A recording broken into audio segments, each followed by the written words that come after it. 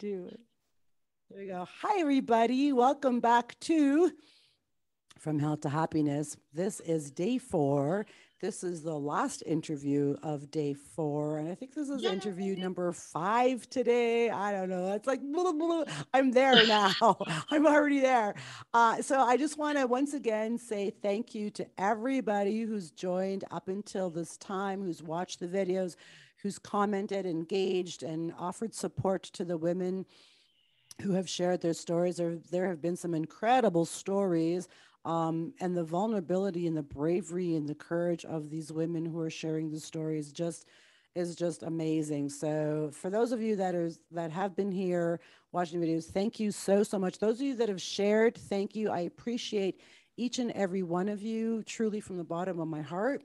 We're going to get right into the last video of today. This is my friend Karen, and I've known Karen for probably about 5 years, and we also met in a Facebook group of online entrepreneurs. And I've never actually really spoke to Karen, a couple of messages every now and again, but nothing really of any kind of depth or anything. So this is the first time I'm actually meeting and speaking to Karen, and we've been chatting a little bit before, and she's lovely. So I can't wait to hear Karen's story. She sounds like she's got a ton of valuable information and wisdom to share. So I'm super excited. Karen is going to be sharing her story of breast cancer and some things she learned along the way, some of her life experiences. So Karen, thank you so much for being here. Thank you. Thank you so much, Iva. It's such a blessing to be here and share the opportunity to inspire others from what we've experienced ourselves. I think that's really important. That's a gift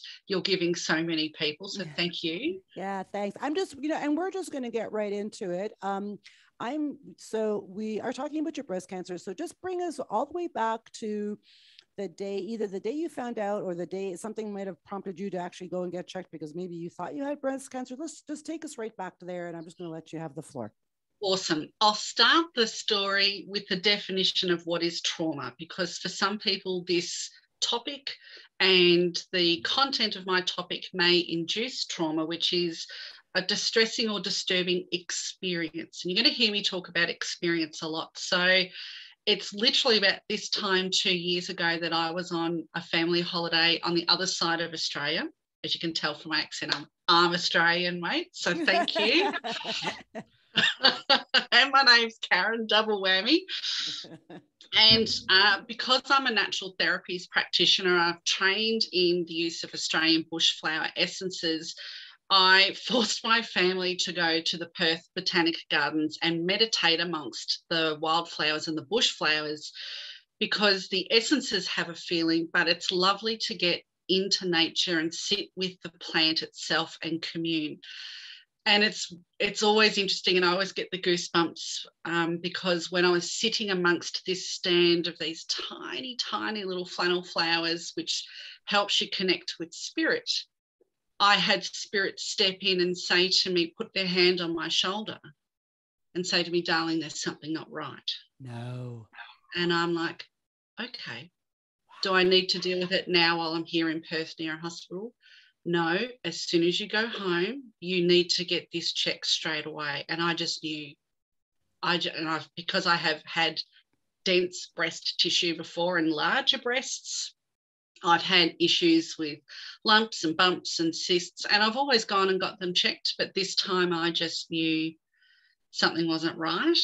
And so I had this hour-long conversation. Well, it felt like an hour. My family were bugging the crap out of me. Come on, let's go. And I'm like, I'll meet up with you. I'm in the middle of something. And I just had a conversation with Spirit about, will I be okay? And I think what's very normal for any person, male or female, is when we have an experience of that awareness, that gut feeling of something's not right, we have that spark of fear arise. Yes. And Spirit reassured me, in the long run, I'm going to be fine, but I'm about to embark on a life-changing journey. And I'm like, well, you've got my back, so I'm going to be okay. You're going to be okay. We're with you every step of the way, but please promise me you go and get it checked. So I went about my holiday, had a great time within the back of my mind, bearing in mind I had no physical symptoms. Okay. So I get home, book in for a mammogram. 3 weeks later, go and have a mammogram. In, out, 8 minutes. Bob's your uncle. 10 days later, I get a call back. You need to have a biopsy. There's something not right on the image. Spirit steps in. It's okay. It's okay. Go back, have the biopsy, which is somewhat different to a mammogram, where the mammogram will image the breast to as much as you can physically tolerate. Right. The biopsy will flatten the tissue as much as possible to flatten so that the biopsy needle can be acquired on the exact area whilst they're imaging. Okay. Now, for me, this might trigger people, so just sit with your emotional stress release points on the front and back of your head.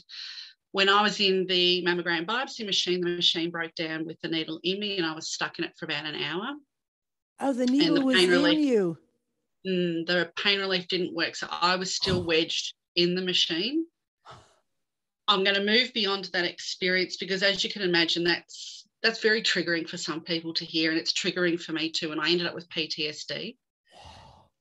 A week later, I go back for my biopsy results, and 3 hours of waiting for my appointment to arise, I was told I had DCIS, which is ductal carcinoma in situ, which is that pre-cancer. Okay. And I had the surgeon just talk to my chest, not make any eye contact. And I'm happy to say that since that time, I've liaised with the screening service, and they now have a new system whereby they have trauma-informed care and procedures and trained staff. Oh, good. And that's been rolled out throughout all of Victoria, and it's about to be introduced as a national minimum care objective for all of Australia. Wow, that's awesome.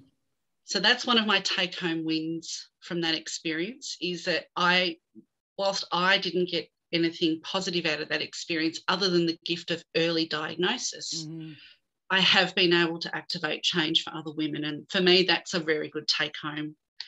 Moving along, it just so happened that I had caught up with a friend from high school, a couple of months prior to my diagnosis, and she was raving about how her sister had just had her second breast cancer experience, and the surgeon, she was raving about this surgeon. And because I'd had this warning from Spirit, because I had the heads up, I felt very calm, and I reached out to her and said, "Hey, Cal, who did your sister go and see?" And she goes, "Oh, go and see Dr. Jane O'Brien. She's the bee's knees." And for me, I live in a regional area. That was a 2.5-hour drive just to go and see Jane. Anyway, it's so synchronous how some things just unwind. Got the diagnosis. I preemptively had booked an appointment with my GP to get a referral to just get things going, because I'd known all along something wasn't right. Went to the GP. "Who do you want to see?" "I want to go and see Jane O'Brien." Rang up Jane O'Brien. So this is 2 hours after diagnosed. Ring up Jane's office. "Are you such and such's friend?" "Yes." "We've got an appointment waiting for you in 2 days." Wow. Right up the entire afternoon, because if I know Jane, she'll want you to have an MRI. By this stage, it's actually very normal that your head is spinning. Oh my God, I've got cancer. I was just going to ask you, what were your emotions like during this whole ordeal already? Yeah. Okay. It's intense because the spiritual side of you knows that you're going to be okay. I was relieved that on the mammogram imaging and the biopsy result that they were able to get showed it was contained. Okay. When I went to have the MRI, it showed triple the length of ductal carcinoma with a patch in between. So say your mammary gland and the lymphatic drainage between the glands, there was a space in between that they didn't know what it was. And so I had CAT scan. I lost track, honestly, the amount of blood they took out of me and the amount of imaging. It was just a blur, because once you get diagnosed, the medical machine takes over, and you're assigned a breast care nurse and a surgeon and a this and a that. And my head was spinning.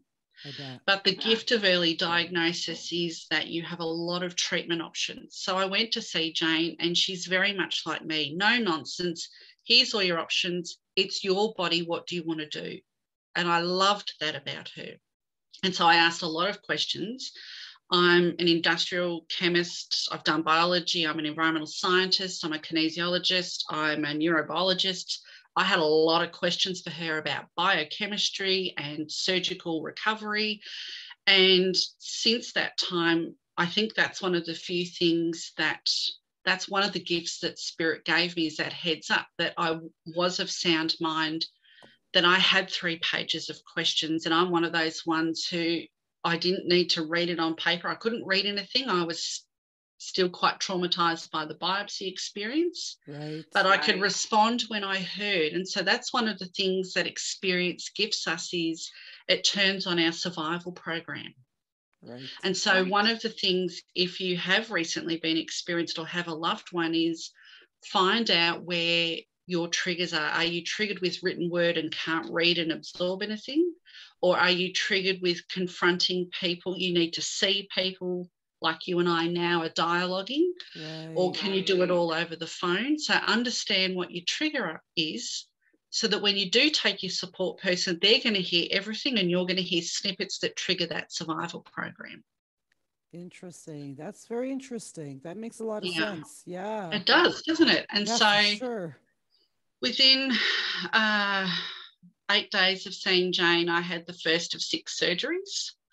Okay. So because I had large breasts and because Spirit had whispered, you're going to have to take drastic action, deep down I knew I didn't want a lumpectomy, because that would mean having to get into another machine and be, I'll call it, manhandled to get the core biopsy. I just couldn't tolerate that.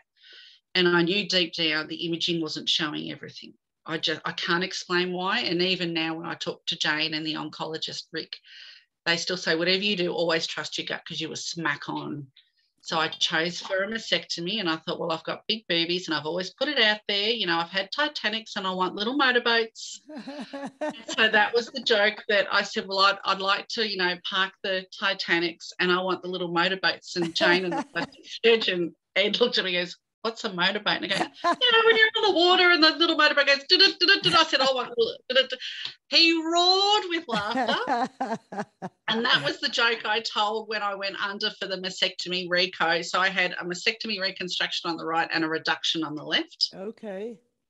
I woke up with 145 centimetre suture line. I think it was 5 drains, a catheter, 2 IVs, and I didn't move for 3 days because of all of the tubing in me. It was just very intense. So the first surgery was nipple sparing to try and keep as much of me as possible. Okay. But because of the damage from being in the biopsy machine for so long, I had a lot of tissue necrosis or die-off. And so he took as much skin from my tummy as he could. So that made rehab very long. So that was an 8 to 10 week recovery. And then my third surgery was the nipple that we tried to spare.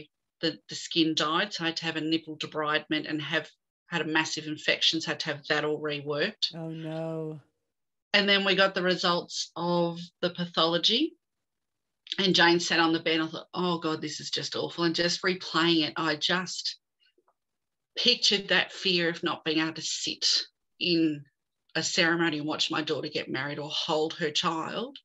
And the fear of not having that, I thought, oh, this is really serious. And she said, well, we've got it early. It hasn't hit the nodes, but you do have, it's invasive. And you've got it very early. So here's all of our options. And so we talked out the options, and she said, it's just before Christmas. The oncologist is about to go to San Francisco for an oncology conference, but I've told him, God love her, I told him he's to see you before he leaves. So he saw me at 9 o'clock on a Sunday morning. He came in and gave me an hour of his time on the ward while I was still recovering. And we spoke about all of my options in terms of chemo, in terms of radiation, my medical background, because I have a history of autoimmune and liver challenges. And I'm just going to dab my eyes because I've got every time that I think about not seeing my daughter. I've worked so hard after 4 miscarriages. I worked so hard to get her here. And the thought of not seeing her grow and nurture her as she's continuing is just gut-wrenching. I can And I just think imagine. that's one of the biggest fears that a cancer patient experiences, is that fear of the unknown and uncertainty of what actually dies is your expectation of the life you thought you would live is just immediately taken off you, and you have to redefine yourself. Right, of course. Of And course. that's very confronting, because it's not, oh, well, we're going to make you redundant, and that's not going to happen straight away. You've got some time and we'll try to redeploy you. It's bam, this is what you've got, and these are the statistics. And it's like, Wow. holy fire trucks. Wow. It's massive. It's so confronting. And you have your fear, and then you have the fear of your daughter looking at you, and the fear of your husband who's not coping because he's got his own stuff going on, and the Right. fear of your family, and then having surgeries in Melbourne away from the family. So no visitors. Right before Christmas, everyone's busy. Thank God for my best friend. That's all I'll say. And I had some lovely friends come and see me in the hospital and give me some kinesiology and, really give me a lot of healing. And what got me through those first 3 weeks of surgery was I had a tribe, and this was the first time I'd called them in, and I don't normally ask for help. And I just was inundated. The week I was diagnosed, I was cancelling clinic, and it leaked out before I could get in front of it. And I had someone locally call me and say, "Are you leaving your husband because you're cancelling clients?" And I went, "No, I've just been diagnosed with breast cancer." Oh my Again, God. another experience that contributes to the trauma of what you're dealing with. Right. And so what I decided to do was I went, you know what? Profanity. Fuck it. I'm going to get on live. I'm going to do a live stream on my social media, and I'm going to broadcast it to my audience. Clinic is shut indefinitely. This is why I've been diagnosed. And this is where my head is at. And I was very calm. I got a little bit teary. But they got to see the emotion. It was so much more powerful than an email to my audience. And what I didn't realize at the time was that every bit of love that I'd ever given out in my clinical environment that night, or those 3 or 4 days afterwards, came flooding back. I think I got over 600 messages, Oh my either gosh. on Messenger, text, email. So many Oh, people reached out or put comments on the live, and I sat there and bawled my eyes out, I because I'm like, bet. it's so overwhelming to have all of that love come at you. And what it did was it taught me, that experience taught me I'm worthy and I deserve that. And it just amplified my ability to project love. And I went, right, that's it. Fuck it again. This is how we're going to do it. And it was at that moment I decided to embrace the experience of cancer rather than fight it. And that was Right. very profound for me. So everyone's saying, how's the fight going? Oh, I'm not fighting. Oh, but you're doing surgery and you're doing chemo. Yes, I'm using treatments to reinstate my health. And I think you interviewed Eileen Scott earlier in the week. She's a very good friend of mine, very dear friend and hypnotherapist. Mm-hmm. And I said to her, I need your help to get my head around chemo, because spirit's guiding me. Like normally I would say no way, but she says, Kaz, that's going to be your magic medicine. I've got a funny feeling this is far worse than what you're telling us. Yeah, it is. I'm going to need chemo, and I'll need some receptor treatment because I had a triple hormone positive cancer. And she goes, okay, well, why don't we just have a hypno session that just keeps you calm and puts you in the mindset of not only have you got this, but every time you have chemo, you're taking your magic medicine and it's for your highest good. And I went, done, let's do that. This is how I embrace the experience. So I made chemo my bitch. And every time that I went on the chemo ward, I had different dress-up hats. I had them in stitches. By week 3, all of the staff would put their head out of the cubicle, go, she's here, what's she wearing today? And we just laugh. And I build up the endorphins, and because I still had to be able to drive home. I think it was week 2 chemo, COVID kicked in. So my support people then couldn't be on the ward with me. I was all alone. And I used that as me time. I meditated, I journaled, I wrote love letters, I planned my funeral just in case, because, that's what Karens do. We're super organised, and I used that time to love myself. And a lot of the time I'd sit there with the pastoral care, or they're called pastoral care people here. You might have them as social workers or counsellors. Mm-hmm. And they'd often gravitate, and we'd sit, because often treatment with chemo for me was 6 hours, because I had the cap cooling as well. And they'd gravitate back to me still, I just want to pick your brains because you're so positive. I said, no, I'm choosing that this is an experience. I'm not doing fear for this. It's happened. It is what it is. Right. You've got to embrace it. There's no point fighting it, because that's survival energy. And I haven't come this far in my life to not thrive through this as well. Mm-hmm. And that links back to, that definition we started with of trauma, which is a distressing or disturbing experience. If you choose to make an experience your own, and even though it's shitful and chemo makes you feel dreadful, mm-hmm. I met the most amazing people, and I'm now an ambassador for that hospital for breast cancer and early detection. This is going to be launched next week, but I'm about to become a Screen for Me ambassador for our local health network. Nice. Of early detection saves lives. Since sharing my story, I know of 50 women who have decided, I've had a symptom I've been ignoring for 12 months and I'm going to go and get checked. 6 have been diagnosed. Wow. Huh. But it's been early. Yeah. So instead of putting it off, they now have choice. Right. So it's just, and then this is, this whole experience of building. Now I'm at the stage of, I've just returned to work and I'm building my resilience using pause points from all of the things that have happened, because I went to mediation with the screening facility, and we've had lots of proactive discussion, and they've made some amazing changes to their systems, to their staff training, to their patient care. And they are now true advocates. I've had that influence over all of my surgeons, because I'm combative when I come out of a general anaesthetic. I've learnt now, I tell jokes as I'm going under. So the day that I had my mastectomy, I knew they were going to be having an 8-hour surgery. So I thanked each and every one of them for working that shift, knowing they wouldn't be finishing until like 10 o'clock that night. And I said, thank you in advance. In case no one says thank you, I want to thank you for loving me today. And here's a joke to get us started. Why do breasts have nipples? Why? And they're all looking at each other going, oh my God, she's here for a mastectomy. She's telling tit jokes. They have nipples because without them, there's no point.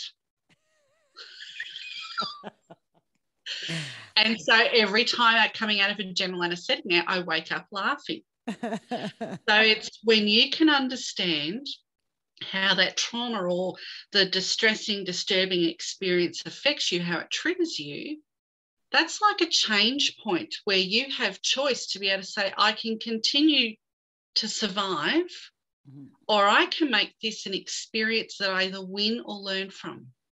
Yeah. You don't ever lose. When you embrace an experience, you never lose. You either win or learn. Right. That's really powerful. Yeah, I have an interesting question for you. And so I am of the mindset that all of the trauma and everything that happened to me happened to me for many reasons. One of them is because I'm a strong person, and one of them is because my story is a survival guide for somebody else. So I believe that a lot of my trauma happened to me and for me, so I could be a spokesperson for other people. So I almost feel like it was like I was chosen to go through all the shitty things I've gone through in my life.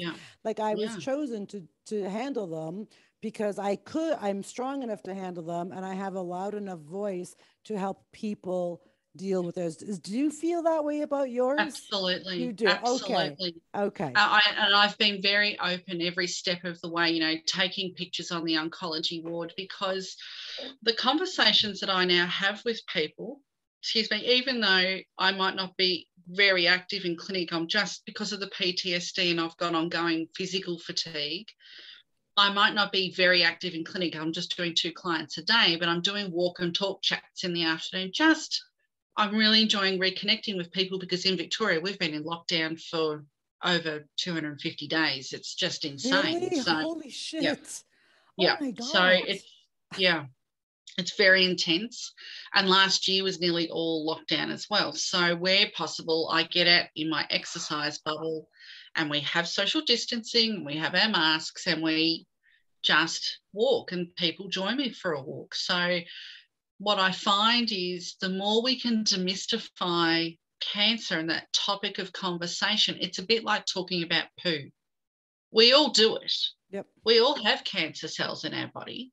Mhm. And for most of us, if you're managing your stress and you have a good diet and your genes are good, it won't be an issue. You'll just poo it all out and your liver and kidneys and spleen will deal with all of that and it won't be an issue. It's not until you have a trigger event that really activates anything, whether it be Crohn's or asthma or arthritis or, that affects Right. then your gut. Mhm. And then you develop a leaky gut, and then you have a trauma response, and it's all linked. So I absolutely believe that this has been breast cancer. Most people look at me and go, "You're crazy," when I say breast cancer has been a gift. The things that I have learned about myself and the conversations that I have with people to just pause, use that resilience point and just pause and breathe and come back into themselves and remind them, you know what, in this moment, in this present moment, I'm okay. And when I'm Love that. okay, I have choice. I can choose to do treatment or not. I can choose to have surgery or not. I can choose to walk away and not engage with that person who's triggering me. I can choose to not watch the news. I can choose. Because choice is empowering. I can choose to live from my heart and not in my head. I can choose to slow down and enjoy what COVID has brought me, life, instead of that busy pace. Right. And I think when you stop and calm down, because a lot of us we react, right? And we don't Yeah, that think survival before we program. act. Yeah. So I think if we stop and just take a big deep breath and calm down and kind of step away from the event and look at it from the outside and go, "Oh, okay, I'm okay. I Yeah, got this. I got this. It's yeah, not going to be as bad as I think it's going to be." Instead of yeah, going in and freaking out, "Oh my God, I'm dying," if I, yeah, instead of doing that, yeah, reacting, yeah, just sit back and be calm and go, all right. And I know, I mean, obviously it's not going to be easy to, when somebody just told you you have cancer and then to be calm, because I couldn't imagine well, I probably could. I'd be like, okay, well, whatever, let's just do it. Right. I mean, what are your choices? You have it and deal with it. So yeah. yeah, I Or you totally, don't. or you don't. And it's interesting because I think one of the lessons that I have learned is that I now know it doesn't matter what I do, what happens around me, we all have stuff. We all have the ability to run survival programs. It's part of our neurology. We've got this caveman response in us to keep us alive. Yeah. It actually drives you to get out of bed. So you need it to a point, to meet the deadlines, to get the kids to school on time. But you don't want to be running that elevated fear. And so all of these experiences dip into the trauma pool, which brings your threshold for being resilient down. And Right. this is what's motivated me to write a book, which I hope to launch before Christmas, is you can have these negative experiences in life that leave you feeling raw and vulnerable and unworthy and undeserving, but you've got no voice. There's no power there. You only squeak. And it's not until you take that breath and turn off the survival program and get out of your head where it's only thoughts. There's no love energy here. It's all Right. here in your heart. When you come down, when you stop dissociating, when you connect with your heart resonance, Yeah. that's when you roar. And it doesn't have to be loud. Right. It's, I am what I am. Yeah, I love that. That's awesome. Yeah. That's great. Yeah. I can't wait for your book. That's freaking super awesome. That makes two of us. Yay. So, so tell us a little bit. So, I just want to close here. Did you have anything more to add to the trauma and the breast cancer, or can we just sort of segue into if you have any advice or any tips or anything to share with any women at this time who I just think, found out that they have yeah, cancer, who's going through that? If you could just yeah, share a little bit, that'd be yeah. great. I think the big take home for me is don't think you can do it alone because your entire tribe is affected by your diagnosis. Right. Of Call them course. in. The only way that they can't do surgery for you, they can't do the testing for you, or the screening, or the scanning, or the treatment. But what they can do is little things like cook you a meal, clean your home, take your kids to school, run errands, do some shopping. You know what? And when you allow them to show you how they love you, Yeah. rather than, oh, they're doing me a favor and I owe all these favors, it's not for fucking ever. Right. I have 60 women in my tribe who all came together in the energy. I almost didn't need pain meds because of the Reiki and the love that I was getting from that group. Oh, And then I had a pool of 20 drivers because I had such significant abdominal surgery. I couldn't actually stand up straight for 6 weeks. So I couldn't wow. drive. It was Wow. really intensely painful. And I had to relearn because I'd had 3 kilos of breast tissue removed. Right. My entire gait changed. So I had to retrain my brain of how to actually stand up straight now that I could.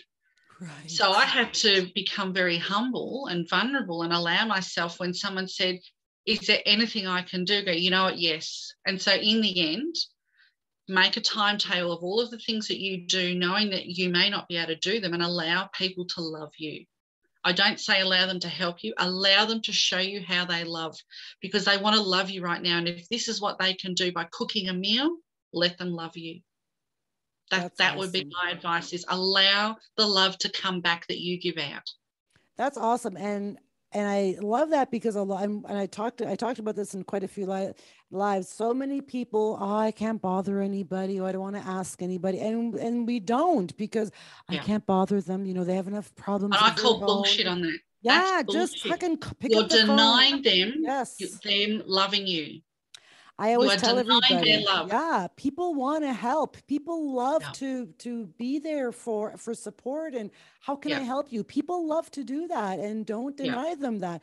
Let them Yeah. have that opportunity where they can give you their gift of Yeah. love. And you're Yeah. denying them of that. So I know Yeah. I talk about that all the time. Just Yeah. call them, let people, let people do their thing. That's quite confronting. I set up a private messenger group, which would often, every time there was a diagnosis or an update, there'd be like ping, ping, ping, ping, and everyone's going, oh my God. And Right, sometimes it was good, and other times what it meant was that I didn't have to share bad news multiple times. right. I could dump it in this one spot and it went out to the four corners of my world. Yeah. And so make your diagnosis as easy for you as possible, because your job, if you've just been diagnosed, is to get well. Yep. It's not to manage everyone else. So have someone you delegate to who just manages everyone else. Have a gatekeeper, because your job is to recover. I love that. Thank you so much, Karen, for My sharing your pleasure. Thank you so story. much for having me. And you do online work or no, you don't? I do. So You I do. do a combination of face-to-face kinesiology clinical sessions. I have online telehealth, and we have the Above and Beyond membership program, which we run through Telegram. Okay, and I have all your links to all that stuff, right? Do Yep. I have all? And Okay. and I have a podcast, and I have Wow. a blog. I need to get out more. Do I have do I have all those links for all of that stuff? I think I do. So I will resend it today.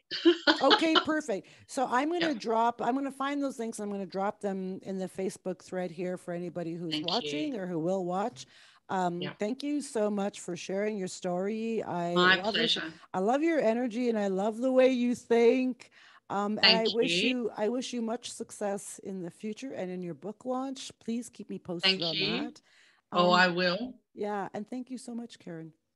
Thank you so much. Everyone, remember, as always, you can choose to change and bloom from within. Thank you so much for having me, Ivor. I've loved this connection today. I hope someone gets something out of it. Me too. Thank you so much. Thank you. Bye.